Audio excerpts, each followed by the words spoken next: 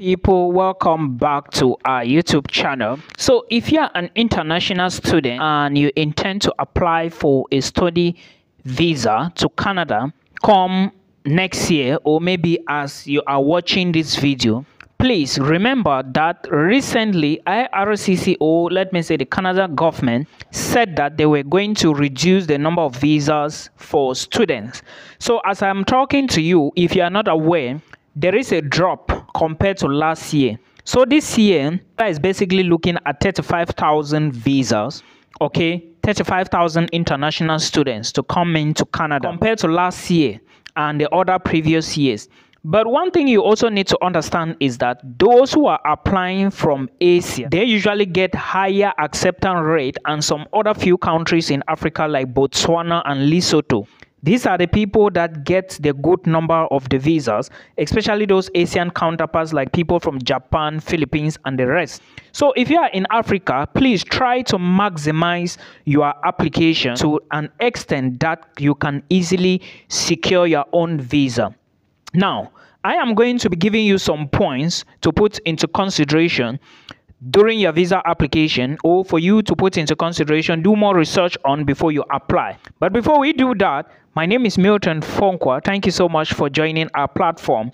Remember, everything I put on here, all these videos are due to my research experience and also my study abroad experience. So please, if you find anything important here, just help us share the video, and if you think that you cannot share, at least give us a like, and of course tell somebody to watch videos from this channel. I hope that will help. Remember, I am only doing this because I want you to actually do the right thing.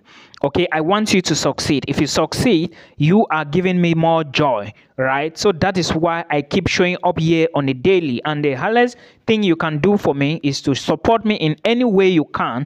Thank you so much. Now, these are the ways you can increase your chances of getting your Canada study visa approved in 2024. 2025. First thing first, I would like to draw your attention to the fact that Canada is looking for people that they need right now. Why am I talking about this? I am talking about this because I want you to consider the choice, like the course you want to go in for. The course choice is very important. Don't just apply for any type of course, okay? Because at the end of the day, you have to explain yourself to the visa officer to stand a chance to get the visa. Applying for any type of choice or course because that is only what is available at that moment is not doing yourself good. Before you apply for a course, ask yourself, will I be able to defend myself when it comes to the visa application? Because there is a lot involved if you've been watching videos on this channel. So the first point you should take note of is the course choice. What am I applying for? Can I defend myself on this course? That is the next thing. Then another thing I want you to draw your to put into consideration is the reputation of the school. Now, why am I saying this? I'm saying this particular point because few days back I received somebody. She actually came to me and booked an appointment, and we were to work on something. She later came back and told me that, oh, she got somebody and the person got her admissions. Then she sent me the offer letter. I was like checking, what school is this? I've never heard of it. It's not Humber College, it's not Centennial, it's not Conestoga, it's not Durham, it's not Quatland, it's not none of those big universities that are colleges that are recognized out there. It's a college hiding somewhere in Alberta. I don't even know. And when I checked, they do not offer PGWP. So I told her to make sure she verifies very well. You know the way when you try to advise some people, they might not listen. My only concern here is consider the reputation of the school. Don't just go to a school because the courses there are cheap. The courses there, it's easy to go in. No, ask yourself, if I graduate from this school, what is going to happen after graduation? That is what you need to ask yourself. And again, like I said, don't just go to any school. Go to a good school, not a popular school. It is very important for you to put this into consideration. Gaps and limitation. Gaps in your studies, limitation in your career prospect. Now, what are you trying to study? For example, let's assume that maybe you studied maybe what we call economics before, right? And now you want to go for something related to nursing. Let's assume that maybe a nurse now, and whereas you studied economics before in school, but rather you, instead of you to apply for a nursing program, early childhood education, maybe personal support worker, maybe something related to personal assistance, you are instead going back to apply for a course that relates to economics.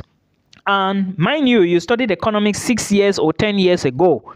What you are doing now is related to nursing field. Why are you going back to economics? These are gaps. There are gaps already. It's been 10 years you did something in economics, right? Right now you are doing something related to nursing. So it will make more sense if you are applying for a course or a program that relates to the nursing field. Now, this way it is going to help you because you would be able to explain yourself to the visa officer that, oh, I graduated 10 years ago in economics, but right now I am now into the nursing department, and the reason why I am going to apply, why I choose this program is because, remember, it is a program that relates to nursing. The reason why I choose the program is because of this. I noticed this in my hospital, which was not the best for me, and I want to do this because I believe after the course, it is going to help me to actually fix this in the hospital and contribute to sustainable development goals. This is how you explain yourself, and of course, stand a chance for your visa to be granted. Then also understand that there are some courses that are in demand in Canada. Like I said, I always say it all the time. If you have the opportunity to study nursing, healthcare in particular, if you have an opportunity to go in for trade, if you go have an opportunity, trade here, I mean carpentry, bricklaying, people who are into welding and stuff like that. So if you have an opportunity, go and take such courses. If not, go into agriculture. These are the people Canada is looking for now, especially if you check in demand fields in Canada and look at the IRCC website well, and equally check Express Entry portal, you will see all these things I'm talking about. So you should try to consider them before you apply to any school in Canada. Another thing is you need to consider your post-graduation plans, all right? Like when you graduate in Canada, what are you going to do? Remember, the visa officer is interested to know what you are going to do immediately after you finish your study program. Of course, most of us, we are going to Canada because we want to get better life. You do not intend to return. The visa officer knows that you might not return. But again, you have to convince them and let them understand that you plan to come back to your home country, establish yourself here, open a business here, maybe change something here or change something there, but they know that definitely you will not come back, but you have to defend yourself. So post-graduation work plan or maybe post-graduation plans is you have to tell them why you are studying the program and what you are going to do after you finish the program. It is this clear. Then you also talk about home ties. Home ties here, we refer to things that will bring you back to your home country.